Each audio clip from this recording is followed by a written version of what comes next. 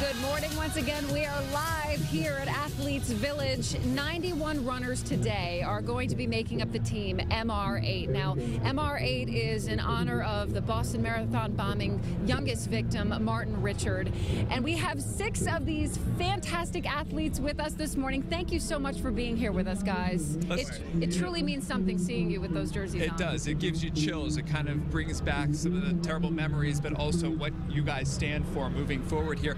Maggie, I want to start with you over here as part of the team. What does today mean to you and for the rest of your teammates? I know I speak for myself. It's my first marathon, my first Boston Marathon, so that's a huge accomplishment on its own. And then for the rest of my team, we have been working so hard for the past 5 and beyond months. We've raised so much money. I think, what's the final? Almost $700,000. So it's been a journey of heart, of a lot of different things, and it's all coming together today, so it's a really powerful feeling. And I know you guys were just talking about just putting on the MR8 jerseys and what that means to you. And folks all over the state really recognize what this organization stands for. So what's that been like for you guys as far as training for today's marathon? I know we were talking about this before, but when we put on our MR8 jerseys, it's Boston's team. We're another one of Boston's favorite teams, and we carry the city, we carry Boston strong, and we run for everyone, we run for Martin. And what's the reaction when you're running and people see the MR8 emblem on your jerseys?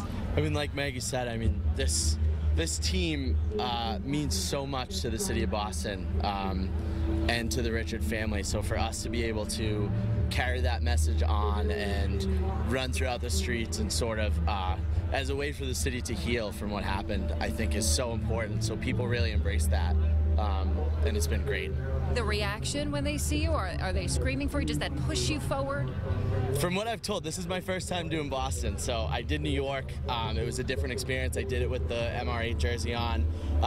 People definitely knew what the team was, but not so much as it's going to be here. And from what I've heard from my teammates, it's going to be quite an incredible experience for having people scream for you and everything. So. And you guys really are ambassadors of goodwill and Martin's message. Talk a little bit about when you do cross that finish line today, what is that going to feel like? I guess I have no idea, but I can only imagine. This is probably one of the most incredible things that I've done in my life. I haven't even graduated college yet, so this is a pretty big deal for me, and I only hope that I can still walk at that point, so I don't know.